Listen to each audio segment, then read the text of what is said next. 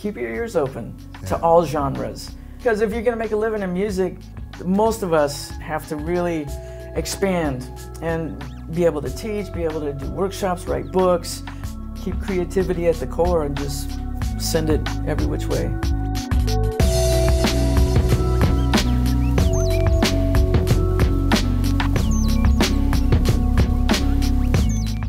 Jennifer, welcome to the Sessions, the Artist Series, and we thank you so much for your time to come by here and just give us a little bit of an insight into a life and a career that I have seen for over the past several years that I am so impressed. I've heard you perform, I've heard you speak at events. You really have such great quality artistic skills that are really at a high level. Well, bless you. That was worth showing up for right there. I can go home. Thank you. It really is. I'm so impressed. Where did music start for you? At a young age? Did it enter at a young age? Where did it hit your soul? It hit my soul. It was two things.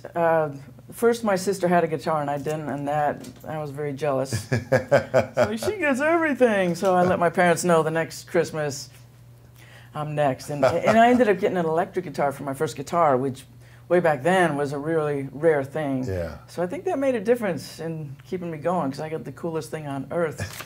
Although you can probably buy it for $50 today, right? But it looked like the other half that really motivated me was seeing the Beatles on the Ed Sullivan Show. You know, and my whole town, I lived in this little town in upstate New York, and the whole town was Beatle crazy. February of 1964. When it hit on Ed Sullivan, that's what it did. Fantastic. Yeah, it just resonated with me, and I thought it was the coolest thing in the world. And when you're that age, it wasn't, you know, I heard a voice, and it was the Beatles' voice, whether it was Paul singing one song or John. It was just, to me, it was the Beatles sound, and the guitars front and center on stage. How beautiful, how beautiful. Yeah. So did you start then taking it more seriously? Did you start taking lessons? How'd you learn it? Yeah, I started taking lessons immediately and learning how to read music in a local music shop. And when I was 9, the family moved to the West Coast, so I ended up with another teacher while my dad rented a house for a year, having another house built. So once the other house was built, I moved somewhere else within San Diego and ended up with a different teacher. So each teacher that I had brought something completely different to the table. The first one was very basic, I think the Alfred books, learning the basics, first 3 notes on the strings kind of thing. And then the next teacher, I remember, was a folk teacher. Started teaching me right hand finger picking techniques. Next guy was a blues guy, next guy was a rock guy. So it was really cool to be immersed with all that. Plus my dad, he was not a professional musician, he was a doctor, but he was a jazz freak. And that was always playing in the house. So what was being played? What was your dad playing? Big band stuff? Chico Hamilton. Chico Hamilton, drummer, yeah. Joe Pass. Yeah. In fact, after I got out, I think it was when I was at GIT, I asked him who Jim Hall was. And he sent me home with a stack of LPs and said, this is who he is. What? Because you can't put it in words. It's Absolutely. like, this is who he is. Absolutely. And you mentioned Joe Pass. Yeah. Joe Pass, who I had met several times.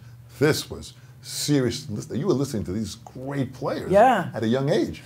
It's in the DNA. I don't know how deeply it got in the gray matter. But yeah, it was a wonderful backdrop. As soon as he was home from work, records were on until he went to sleep. So now you started meeting musicians, you started playing in bands. What happened at that point?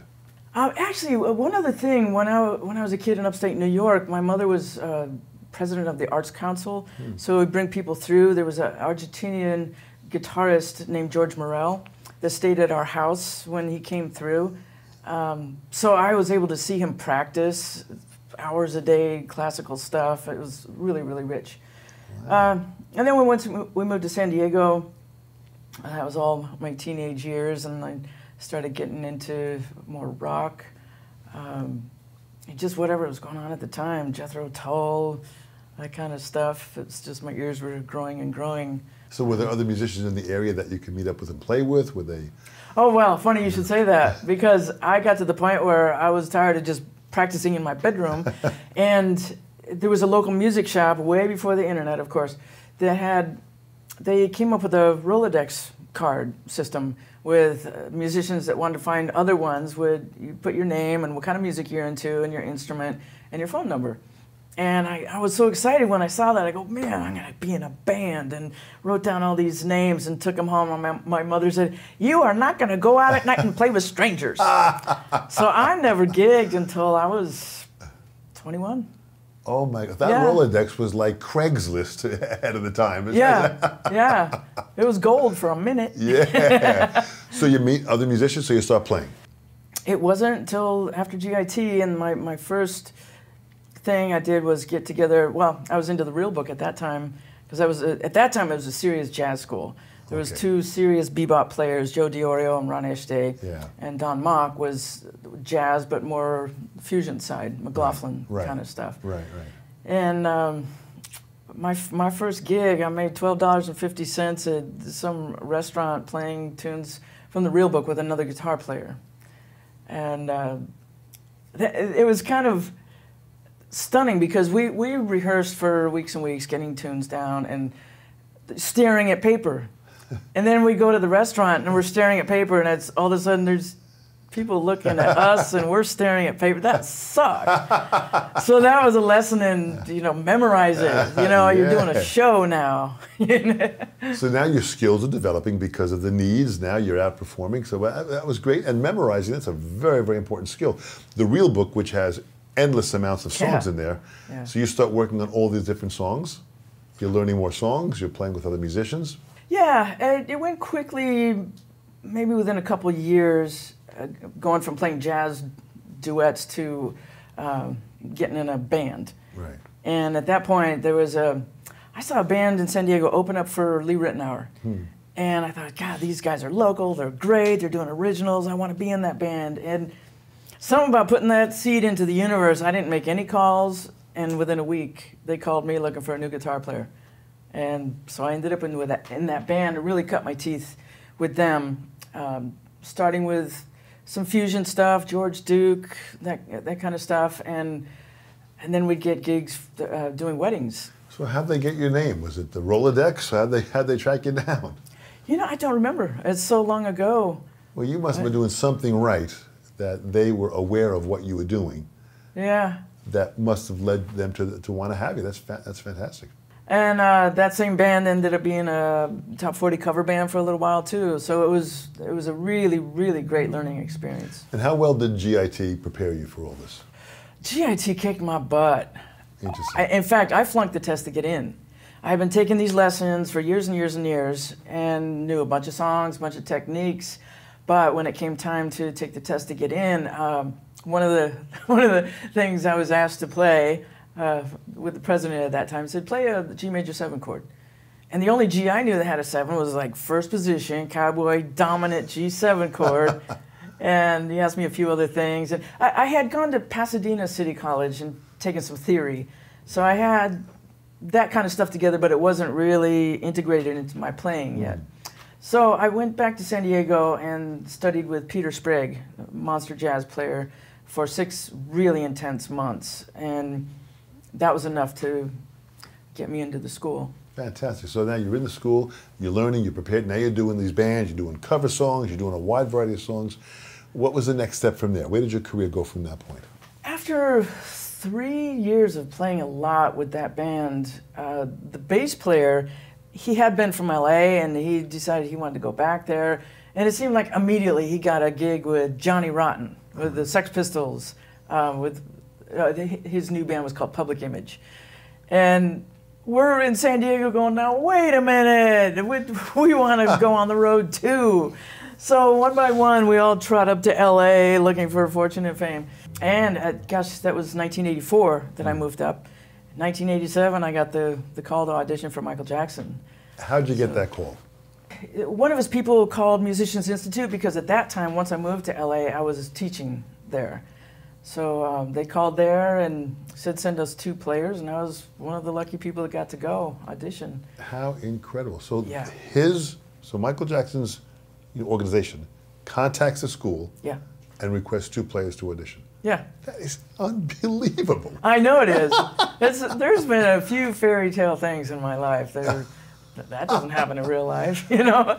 Incredible. How Yeah. was that audition? I mean, at the time, you know, listen, Michael Jackson still is one of my incredible, you know, heroes as a writer, a singer, a performer, a dancer.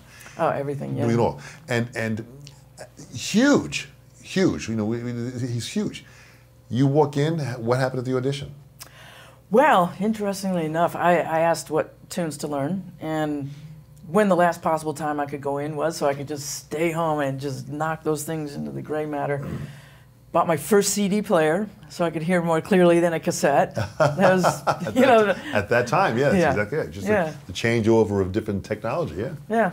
Yeah. So I went in and saw there was no band. It was just me and a video camera. Go. And the only guidance I was given was that most of the gig would be funky rhythm. And so I improvised something, then I started soloing.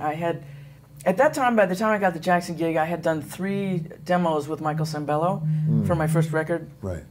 And one of the things I worked out this tapping thing for Giant Steps. So I played that, and then... You played Giant Steps? Yeah. But that's Giant Steps out of Michael Jackson.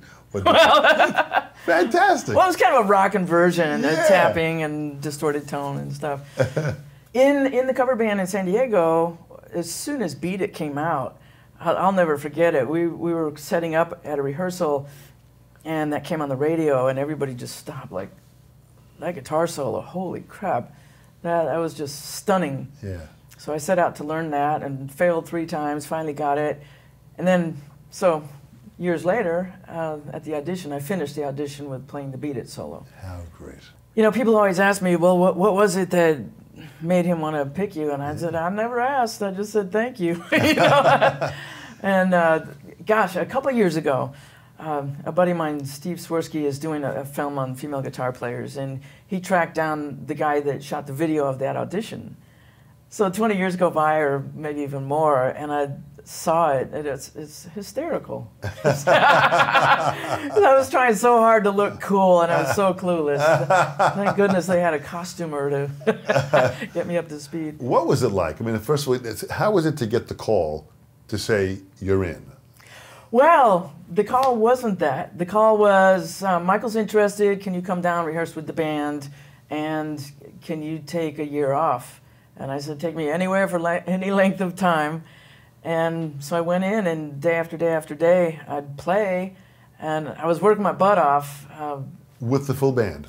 Yes. Yeah, Ricky Lawson. And Michael was there, Don Ricky Boyette. Lawson. God bless his soul. Yeah, Oh, he beautiful was. guy. I couldn't have asked for a better group of people. Yeah. For a rookie, you know. And who was in the band at that time? Ricky Lawson, Don Boyette, Greg Fillinganes was the musical director. Great. John Clark was the other guitar. Who am I missing? Guitar, bass, drums. Chris Carell was a keyboard player. And actually, it was 3 keyboard players. Rory Kaplan was another one. So you're rehearsing with Michael, and what was that like? Well, it wasn't with Michael yet. We spent a month just as the band. And a lot of that time was tweaking sounds. I mean, God, they had programmers, you know, trying to get all the sounds that are on the record, because those songs were so popular that the EQ on the snare is ingrained in people's heads. Yeah, yeah. So there was a lot of effort put into sound. So we rehearsed for a month before we met Michael, and I was just subbing out all my other work all this time, and not telling anybody about it, because how much would it suck to say, I got the Michael Jackson gig, and then it doesn't happen, you know? So mum was the word. I just subbed out with no explanation. You got to cover for me. So a month in, we moved to a bigger sound stage, and we had heard that if Michael's happy with the music, he'll probably start dancing. And he came in and started dancing right away. Oh, great. Yeah, I came in with his manager. It's like, that vision is frozen in my mind forever. The manager with the cigar and the ponytail, you know? And I just remember being introduced to him, and I just thought, this is very magical, stunning, radiant energy. And when he came in and he started dancing, what was that first rehearsal like with him? Did he start singing with the band? And I'm sure he did, yeah. so now you're hearing Michael Jackson with the band that you're in. This had to be surreal at such a high level. Oh, it was. It was. And even on stage, people say, well, what's it like to play to 100,000 people? And it was always surreal. Always. Yeah. It's part of it, especially the last tour, I felt like I was in a theater production because I had that leather mask and horrendous It's horrendous. So the costume, it was the first time I had any, crazy costumes, and then they decided to whack out my hair. And it was just a whole transformation on every possible level. And how did that feel, playing music? I mean, here you are still a diehard musician of what it is. All that showbiz stuff is going on. Yeah. How did you maintain just your composure to stay focused? We rehearsed our butts off. That's how. Okay. Yeah, and that is one of the takeaways that I tell people that, boy, I have never felt over-rehearsed. I always feel like I could do, if I had another time, I could take that time to make it better. Wow. So we rehearsed so much. I mean, 2 months total.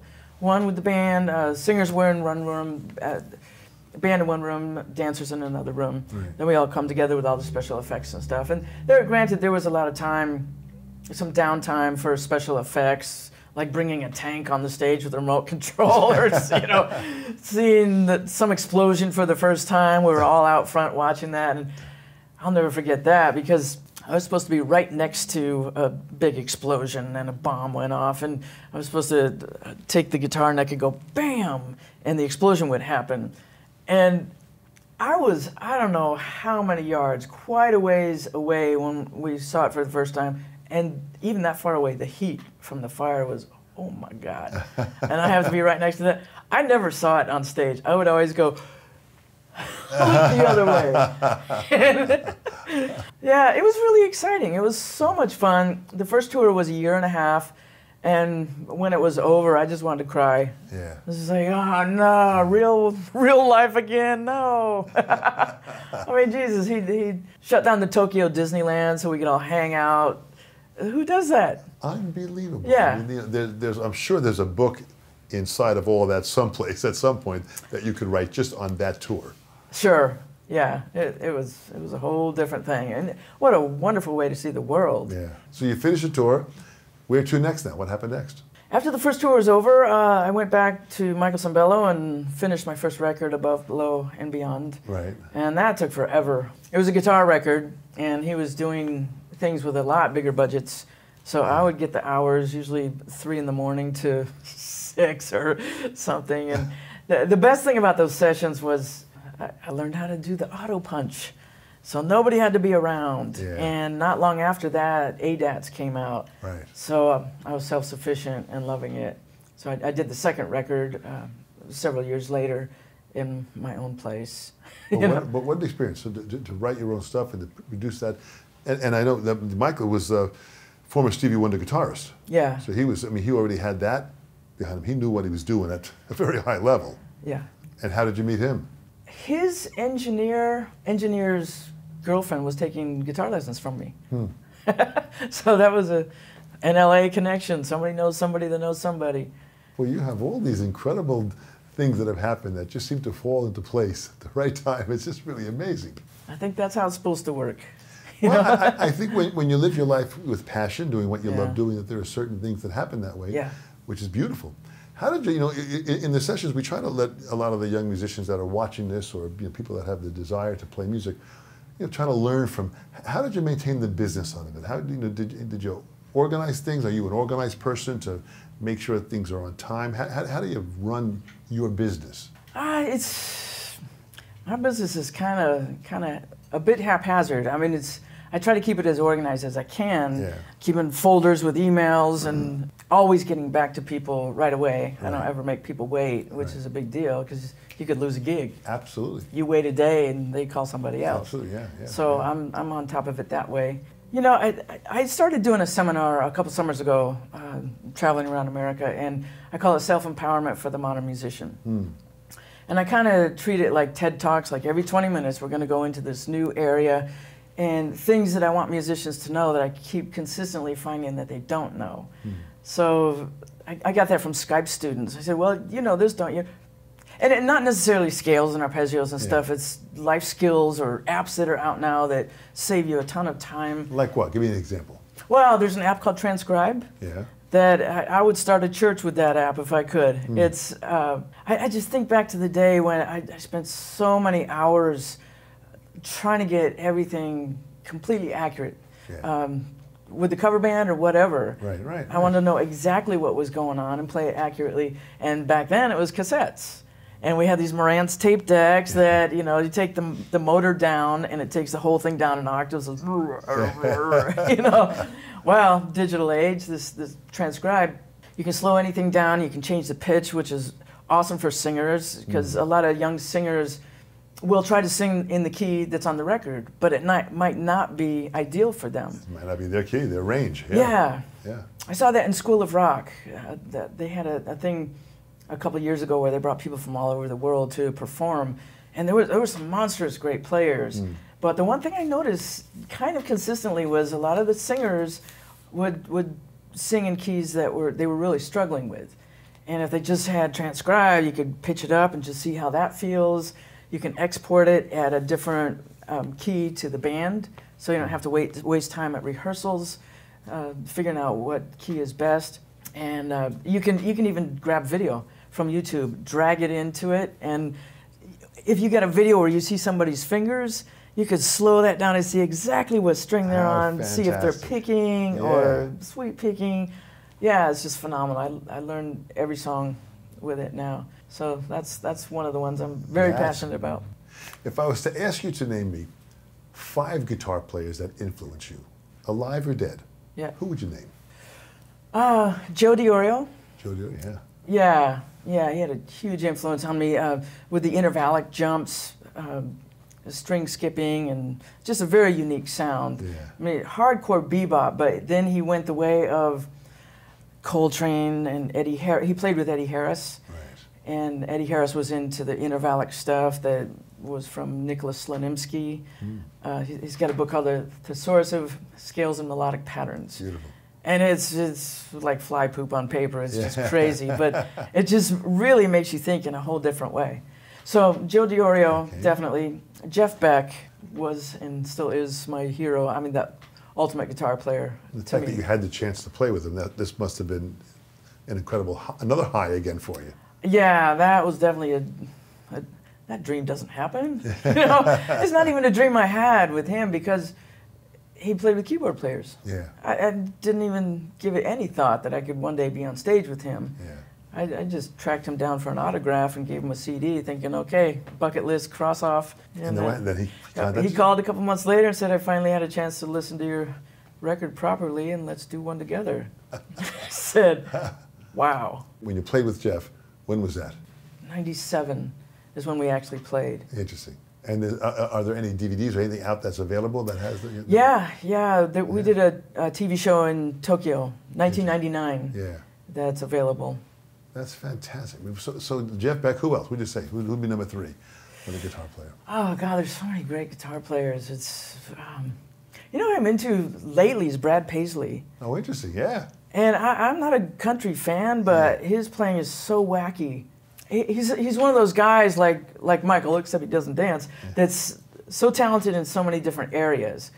He makes videos, his lyrics are hilarious, you know?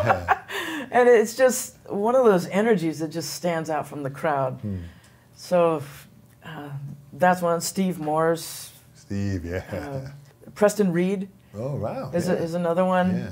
And I mean, at this point, I really like to listen to people that do things that I don't do, because it's so fresh to my ear. Like the whole country guitar vocabulary is a foreign language to me. Yeah. So I enjoy it. Well, it's fantastic to experience that. So are you doing any teaching at all? Not that much. As far as one-on-one, I do Skypes sometimes all over the planet, which I'm having to get out my app, go, okay, Australia. If you want it on the 4th, I have to do it on the 3rd. You know? Absolutely. The day change, the time change, I go through all that too in my teaching. It's fantastic. Yeah. And a lot of clinics. Beautiful. I've taught at colleges, done the clinics for Washburn, a lot for Digitech effects, and now with Fishman, with the triple play MIDI system. Yeah. I'm really having a ball with that. And this seminar that I put on a couple of years ago, I'm working on eventually making it something that you can stream, because people are writing me all the time, where can I get it? Well, I did one in Switzerland 2 months ago, and then there was another one in Maine, you know. And the technology has changed, as we know, tremendously. So, but you said you use Skype, so you'll do some Skype, you know, lessons. That's fantastic that you'll have that level of rapport with someone. Yeah, it's so unbelievably cool. And I've also done it to entire classes. So they can bring me into the classroom and I don't have to get out of my jammies. That's for sure. I saw you give a clinic once many, many years ago, and you just not only do you speak so well, but you played so great. Oh, thank you. And to see the audience just be in awe, and as a great role model, as a woman to be out there in this crazy business, I mean, it really is incredible to have that level of exposure that you've had, that you've opened the doors and opportunities for many, many other women to have the confidence, for these young women to have the confidence to go out there and say, man, Jennifer did it, I can do it. Yeah, you know, back in the day, when I was with Michael Jackson, I thought, okay, the revolution has begun, because Prince had Weddy and Lisa. Yeah. Billy Idol had a woman in his band at that time on MTV, high rotation. And I thought, wow, things are really changing. And when I went to GIT, I didn't realize how rare it was for a woman to play guitar. Yeah. You know, other than strumming a few chords and singing. When I arrived day one, I found out it was me and 59 guys. That was it. As far as the revolution happening in '87, when Jackson happened, pretty much 30 years went by, nothing. Now with the internet, now people can see other people. There's not a month that goes by I don't see some 7-year-old in Thailand that can kick my butt. How unbelievable, right? How in all instruments. I see it on the drumming scene. It's unbelievable. Yeah, unbelievable. The power of being able to see somebody play. Yeah. And then being able to slow it down to know exactly what they're doing. Yeah. That's super powerful. There's so many women. I was hanging with Gretchen Menn last night and Neely Brosh, and it's like the whole new generation of kick butt women is happening. They're coming up. That's absolutely. But you led a very serious path, and you opened up many, many doors. What motivates you? What drives you in the morning to get up and stay focused on the power of music? Creativity, number one. The power of creativity, and it doesn't. For me, it doesn't have to be music anymore. I get into visual arts. I do a solo show in sync with videos that I make, and I get so obsessed. I could sit there for 14 hours, and if I didn't have to get up and pee, I wouldn't move. You know, it's one of those things that just makes you lose time. It's just wonderful. And then I'm so hyper aware now that no matter what my mood is, if I play for an hour, it's going to change my brain chemistry. Yeah. And it's very healing. So one of the motivators is it just keeps me sane, and I know it. Yeah. So I keep doing it. Are there young guitarists that you see that really, you have faith that they're the next generation? Absolutely. So my point is you're starting to see this next generation, that they're starting to really come to the table. Yeah. It's amazing to witness. Oh, it's so joyous to see it. You know, when so many kids are into video games and staying in their phones, that there are thousands of people that really want to play and are getting off on inventing something new. Yeah. Yeah, makes me happy. That's fantastic. You know, the sessions, these artist series are about, this next generation to be able to see great musicians that have come before them, to understand a little bit more about their history and to understand more about, the business side of what it takes. You're obviously an organized person, you make things happen, you're motivated, and you create things to happen for you. Yeah. And that's why you have had and continue to have this incredible career. That's very, very powerful. In closing, what would you say to this next generation of what they should do to prepare themselves for a career in music, for just the sheer passion that they feel? What can you give them to deliver them to be able to reach their dreams? One thing is to keep your ears open. I remember when I was at GIT, jazz was it. That's it. I was listening to Charlie Parker 3 hours a day. Blah, blah, blah, blah, blah, blah. I remember making a crack to Bob Magnuson, upright bass player, one time about how jazz is so superior. And he kind of shut me down and said, keep your ears open to all genres. And that was kind of a slap upside the head. And very powerful. Because if you're going to make a living in music, you can't just be the next Van Halen. It might work for you, but most of us have to really expand and be able to teach, be able to do workshops, write books, play various styles with various musicians. yeah, just keep creativity at the core and just send it every which way. So be open to all different genres. Yeah. Have an open mind. Absolutely. Hard work. You obviously have worked hard and continue to work hard at your craft and writing and composing. That is a really admirable quality that a lot of these young kids probably should have. It's the satisfaction of it that keeps me coming back. It's not like it's, oh, damn, I got to write a song today. You know, it's like, wow, where could this go? I just heard this new drum groove, and that's making me want to do this. Yeah. And yeah, and I started working for True Fire, doing lessons online, and I got a few courses out, and they do a lick series. You can do courses, licks, a lot of different kinds of things. Yeah. And that just, sometimes a seed is planted, and at first I think, oh, I don't want to go that direction. And then a week later, I'm starting to go that direction. You know, just exploring and coming up with new stuff to keep music fresh for myself, for one. Yeah, that's huge. But I love your enthusiasm. I love your passion for music. As a player, you really inspire in every note that you play. You really have that thank depth. you so much. And going back to all your influences from listening to the records of years ago, you really have opened up doors for many great musicians.